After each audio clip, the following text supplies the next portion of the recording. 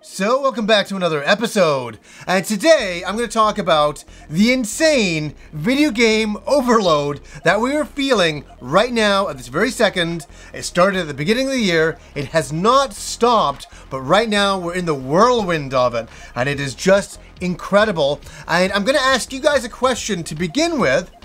How do you navigate all of the video games out there? And I'm going to get into my story in a second here, but how do you navigate it? It's really ridiculous how many games are coming out. How do you make a decision? Do you go, okay, I'm only buying one game a month, or no, I'm only buying this one game for the year, or do you kind of splurge and get a little crazy and buy 2 to 3 games a month? And how do you cope with that? How do you cope with that? Because I'm having a crazy time coping with the amount of video games that are being released right now.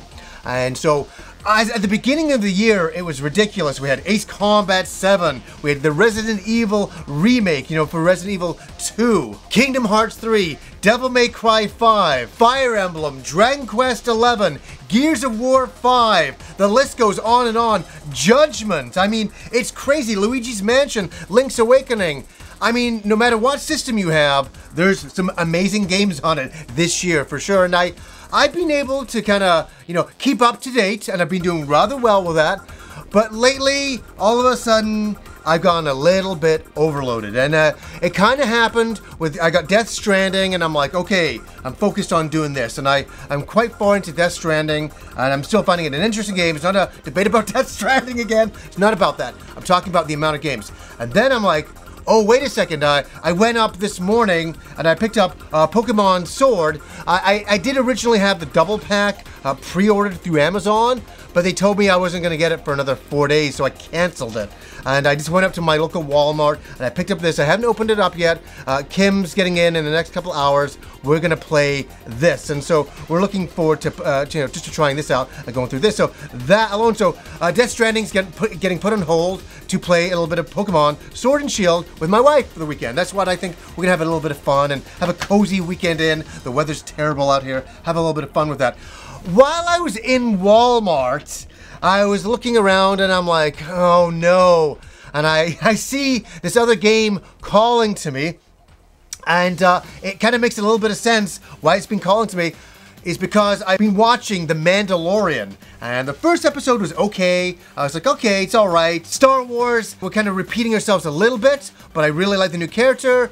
Where are we going to go with this? Then I watched the second episode of Mandalorian.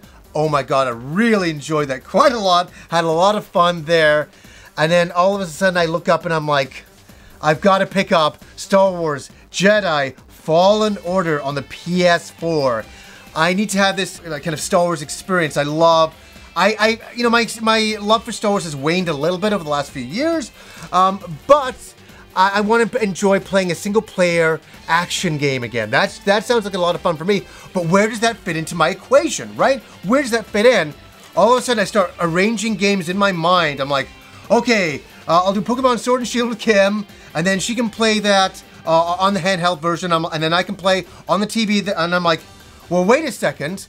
Here's the dilemma of the overload of games. I'm like, Shenmue 3 is out on Tuesday, and I'm like, Shenmue 3 is my big game of the year that I've been looking forward to.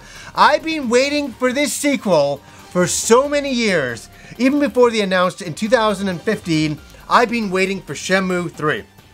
Since I played the ending of Shenmue 2, and the cliffhanger ending was so crazy. I'm like, and I never thought I'd ever see a sequel. And let me tell you, so many people have been telling me, hey John, why don't you do a video on the demo and all of this stuff? And I'm like, nope.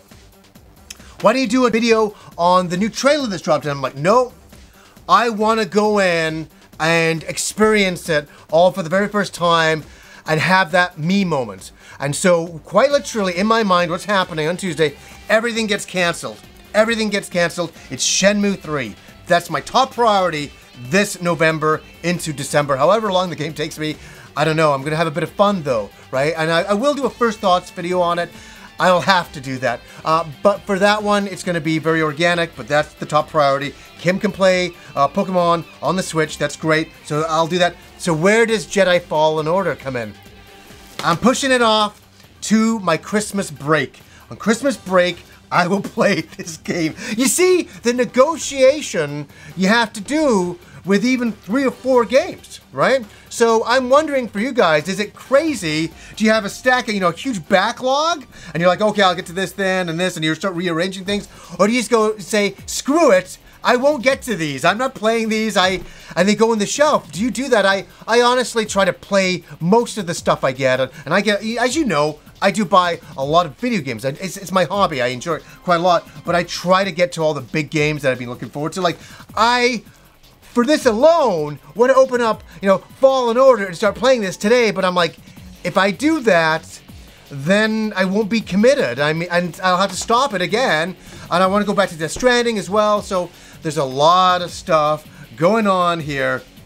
And then I have my friend Andrew coming in the beginning of December, so we're going to play some games together. Who knows? Maybe I'll pull this out. Hopefully, I'll get maybe Shenmue done before then. I don't know how long of a game Shenmue is, but it's interesting that, over the years, and I'm talking even before I ever had a show, and this show's been going for nearly 12 years now, but even before I had a show, every Christmas time, around this time of year, it was video game Armageddon for me personally. I'm, oh my God. And I get all these games and I get through some and some got left behind and I get, catch up on them a little bit later on.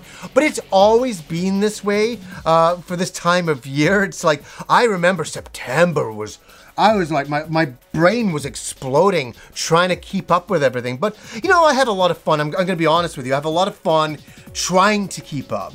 That's where I'm at, where, I'm trying to keep up because I really enjoy this hobby and I really have a lot of fun with these games and I really enjoy the companies that put their heart and soul into making these products of entertainment for us. So I applaud all these companies trying to give us this entertainment and I think it's really good and it's tough keeping up, but I definitely try. So what are also some games that you guys are looking forward to that you got in your backlog? You're like, nope, I'm buying this day one and screw all the other games. I kind of just want to hear how you arrange your overloaded backlog and how you buy games. I'm fascinated to know, and I will read all the comments below. Even if it takes me hours, I definitely will go through them all because I'm asking the question. I want to know the answer 100%. So anyways, guys, until next time.